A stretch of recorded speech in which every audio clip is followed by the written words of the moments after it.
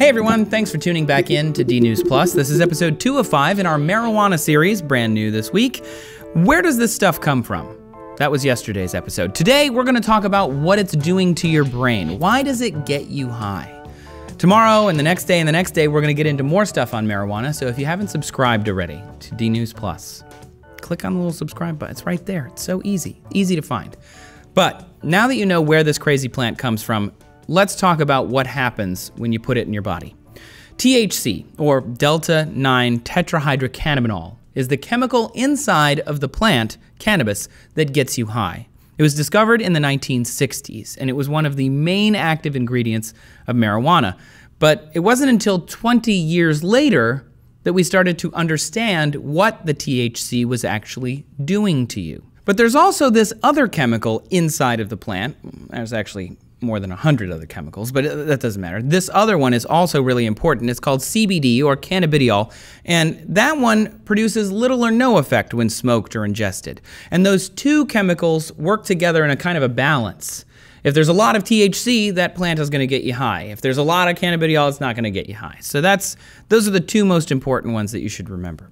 Besides the obvious dopamine dump from THC stimulating dopamine neurons in the brain, what is it doing to you? And I say obvious because that's pretty much how all drugs work. They release dopamine to make you feel good, and they do that at a rate that's so high that it can't be replicated in a natural setting. They have to do it with this drug.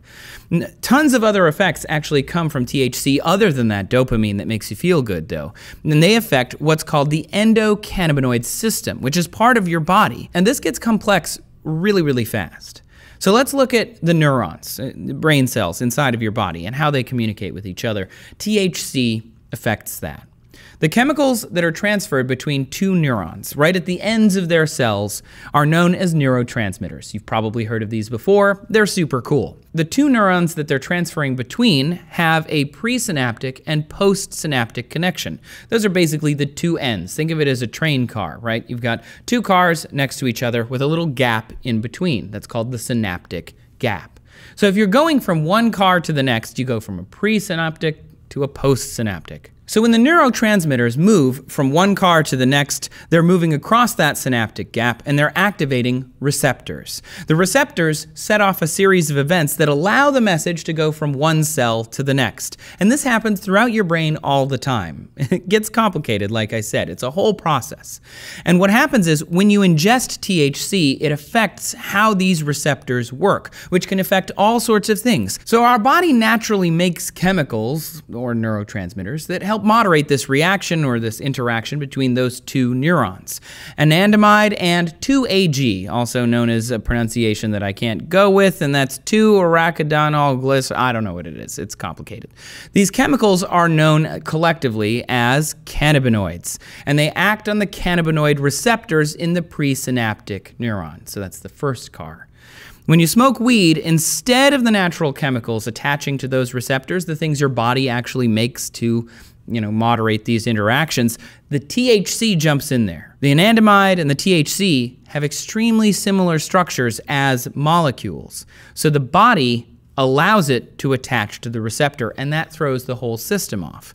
Since cannabinoids regulate how cells communicate, once the THC gets in there, your communication system inside of your brain sort of freaks out. It's messing with the natural ability of your brain to send messages across your brain cells. The EC system is basically in a bunch of different areas of our brains, which is why there are so many different effects when people ingest THC. Depending on where the THC hits in your brain, you're going to get a different affected system. So let me list a few. If the THC hits your hypothalamus, you're going to have an issue with your appetite, your hormonal levels, so you're going to get hungry.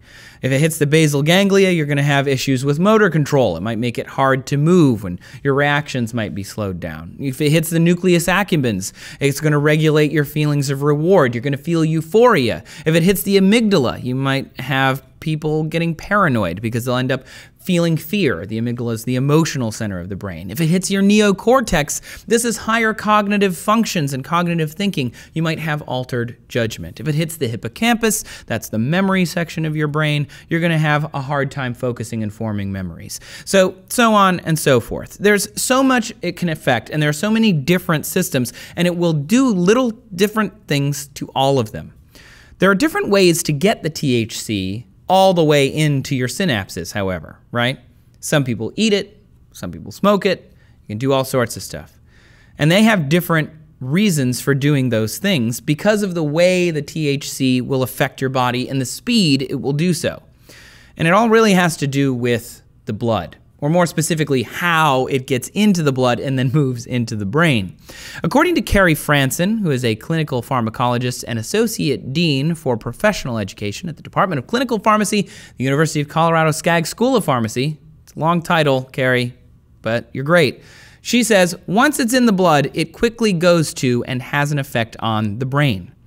When you smoke marijuana, peak blood levels happen within 3 to 10 minutes. But when you eat an edible, it's 1 to 3 hours. So it's a lot slower. Smoking allows 50 to 60% of the THC in the blood plasma. That's the highest concentrations, and it can hit you really fast within 3 and 10 minutes. However, eating is a much slower high. You're going to get 10 to 20% of the THC into the blood plasma. It'll happen between 1 and 3 hours after you eat the thing. It's a lot easier to eat too much THC than it is to smoke too much, just because of the speed that it's going to hit you.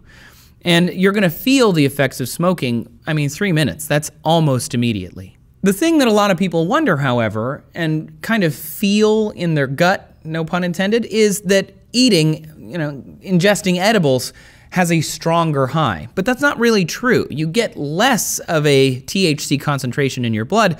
However, it hits you slower and lasts longer. More research is needed on this, but here's what we know. It has to do with the chemical structure of the THC molecule. According to professor of psychology at the State University of New York at Albany and the author of Understanding Marijuana, his name is Mitch Earlewine, quote, in a nutshell, eaten cannabis gets metabolized by the liver. So the delta-9 THC becomes 11-hydroxy-THC, a slightly different molecule, which passes the blood-brain barrier more rapidly and has more of a psychedelic effect than regular old THC. Smoked or vaporized cannabis, it bypasses the liver. It doesn't go through your digestive system, it goes in through your lungs. So it doesn't create that 11-hydroxy-THC. This isn't to say that is, again, stronger, it's just different and it lasts a little longer. People feel like it's stronger because they're high for hours instead of feeling a high really quickly and then having it taper off. So the question everyone has on their minds, and some people know or think they know, is how long then does it stay in your body? That's a great question for some people, but it does depend, because it depends on how much you smoked, and it also depends on the strain of the plant that you've smoked. THC is stored in the fat cells in your body, so it takes longer to clear than something like alcohol, which is metabolized and disappears. According to the National Health Service, using data from the U.S. National Drug Court Institute, first-time marijuana users could be clean after only a few days, like 4 days. But more frequent users, it might migrate into the fat cells and stay there for, say, 10 days. Heavy users, it could be months, and you could still detect it inside of the body. THC is a super interesting chemical, and obviously more things need to be looked into for this chemical, and we need to understand a lot more about it. So make sure you tune in tomorrow to learn what happens when THC goes into your body and whether it is bad for you. I'm sure you have an opinion on that. Tell us down in the comments before you leave. And also, we do want to hear from you guys. We're going to try out this new thing. We're going to research and write our series on sharks coming up really soon, and we want to know what you all want to know about sharks. Because I don't know if you know this, but D News, the D stands for Discovery, and Shark Week is coming up. So, spoiler alert, we're going to talk about sharks that week. So tweet at us using the hashtag DNewsPlus with any and all questions that you have about sharks, and I mean any and all. Really big questions, really small questions, and we will try and put them into our series coming up for Shark Week. Thanks so much for tuning in to D News Plus this week. I'm Trace. You can find me over on Twitter at Trace Dominguez, and you can also find the show at D News. Thanks for watching.